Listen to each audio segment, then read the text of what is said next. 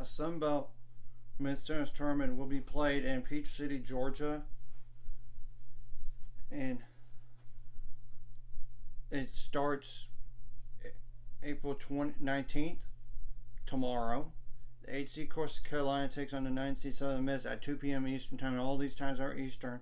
And it takes place at Peach City, Georgia, at the Peach City Tennis Center. And every match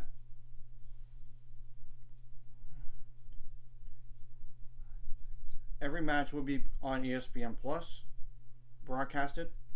So the 3 seed Louisiana takes on the 6 seed Georgia State at 10 a.m.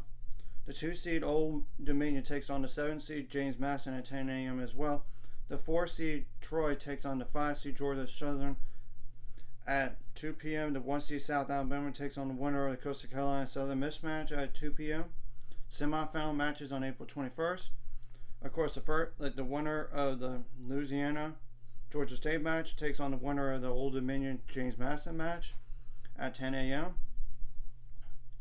The 4 seed Troy and the winner of the Troy Georgia Southern match takes on the winner of the Southern Alabama and the Coastal Carolina Southern Miss match at 2 p.m. And of course, the championship match is the winner of the both semifinal matches at 1 p.m. So I'm pretty sure this is a one big league only, but I'm going to double check. Yeah, this is a one bid league, so not shocking to me at all. But to see what happens here, because you never know in these one big leagues what's going to happen.